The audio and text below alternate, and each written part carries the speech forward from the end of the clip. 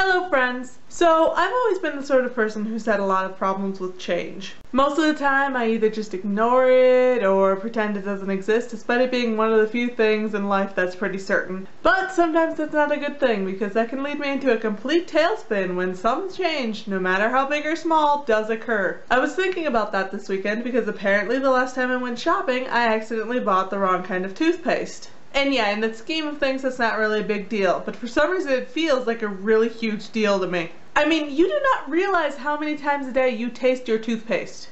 And for me, toothpaste flavor has been a constant, and now that that's disrupted, my entire life is in disarray.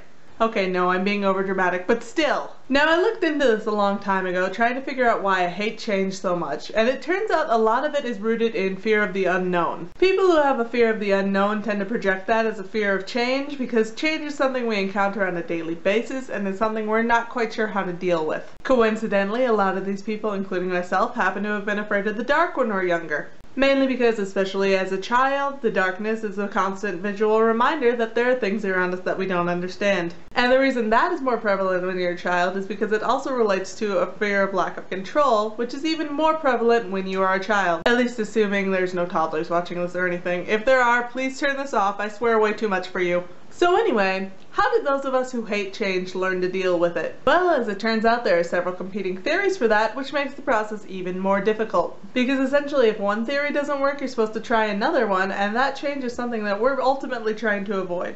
But anyway, one of the most heralded ways of getting used to change is to act really excited about it. I know it seems a little counterintuitive, but it comes back to the whole fake it till you make it thing. It's just like how when you're upset and you force yourself to smile, supposedly it makes you feel happier.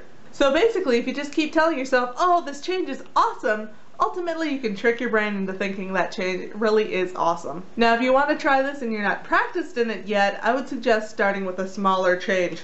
Don't immediately jump into, yes, I changed my whole life, but maybe start with like, yes, I changed brands of laundry detergent. Now, if you're still uncomfortable with change, usually the next step involves giving some of the control you have to someone else. I mean, when a change happens, usually you're working hard to gather all the information and make an informed decision. But sometimes when you're doing that and also eventually reeling from the, oh god, I have to make a change thing itself, it can be really hard to make said decision.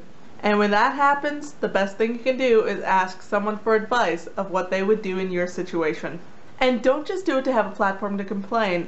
Actually listen to their advice and consider it. It doesn't mean you actually have to take it, but considering advice goes a long way, and if nothing else, maybe you'll come up with your own solution. Again, that sort of thing can be kind of uncomfortable at first, but it never hurts to hear someone else's take on the situation. Worst case scenario, you're right back where you started. But anyway, I'm gonna go work on some of those and see if I can figure some of this crap out. And by figure it out, I mean I'm going to go back to the store and get my regular brand of toothpaste. Because seriously, there are a lot of things I can change in life, but I like my damn toothpaste. But anyway, I'm gonna head out, so I'll talk to you guys later. Bye!